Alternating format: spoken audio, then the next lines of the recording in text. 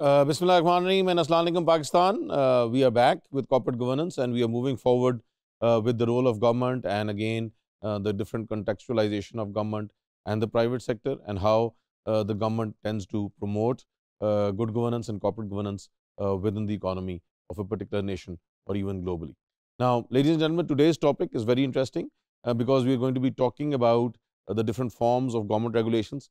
It can be self-regulated and it can also be government regulated. So we're going to be looking at these two different dimensions. And first of all, we're going to look at self-regulation. Matured markets generally prefer self-regulatory system because they have greater proximity to the industry being regulated. It will be less bureaucratic in nature, ensuring equity to all the stakeholders. So again, wherever we see mature economies, mature markets, where we see developed countries, we see that they are focusing more on self-regulation because again, it creates self-discipline. It also ensures that those organizations can do things on their own without having a hammer on top of their head. And thirdly, again, it also tends to create better nexuses, better networks, better matrices and frameworks of cooperation and collaboration between the different industries and between the different sectors. And most importantly, they are less bureaucratic and therefore lesser administrative cost and lesser roadblocks and lesser red tape, and ensuring equity to all is extremely important. When we talk about self-regulation, and it will be easy for compliance. So just like I was mentioning, that it will be more transparent, more self-accountable, and rather than being rule-oriented, it would be principle-oriented.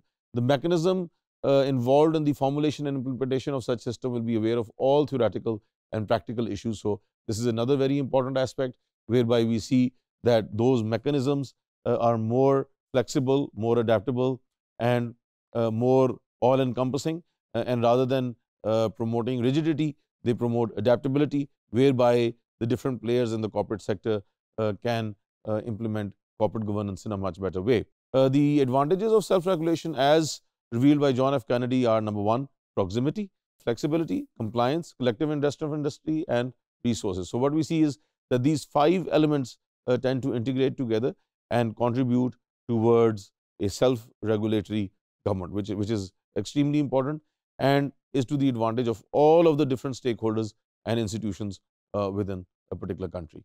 Now, there are certain disadvantages also, and those disadvantages, one, it could lead to conflict of interest, and there's a very thin line. How is that going to be determined?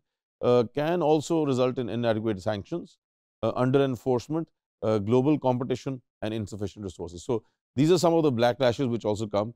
Nothing is perfect. So where there are advantages, there are also disadvantages of self-regulation. So this is what we see, that, ladies and gentlemen, that when we're talking about self-regulation, then self-regulation is a preferred choice, but it requires mature markets, it requires a more mature and self-responsible government, and then it also requires the different elements which have to integrate together so that they can promote self-regulation. And that is the beauty of self-regulation within government. Thank you so much.